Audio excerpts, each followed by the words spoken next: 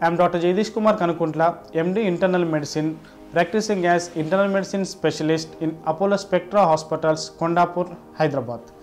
I would like to emphasize or give information regarding how to manage thyroid disorders.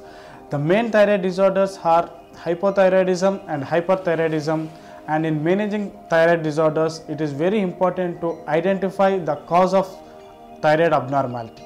Most common cause of thyroid abnormality is hypothyroidism, and most common cause of hypothyroidism is iodine deficiency, which develops from the childbirth itself.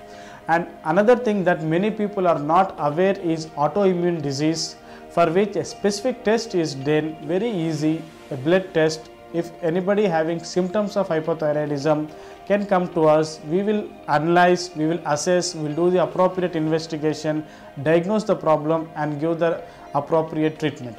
The hypothyroidism can be managed with regular lifestyle, decreasing excess intake of cabbage, cauliflower and regular physical activity, and the medication that are needed to supplement the low thyroid. Hyperthyroidism is a condition where the thyroid gland is functioning more, there is more amount of thyroid in the body.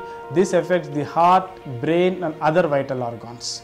This can be controlled by suppressing the thyroid hormone production, and there are various investigations that are done using radioiodine. Investigations are present which are easy to be done, and radioiodine investigations helps in identifying the type of hyperthyroidism.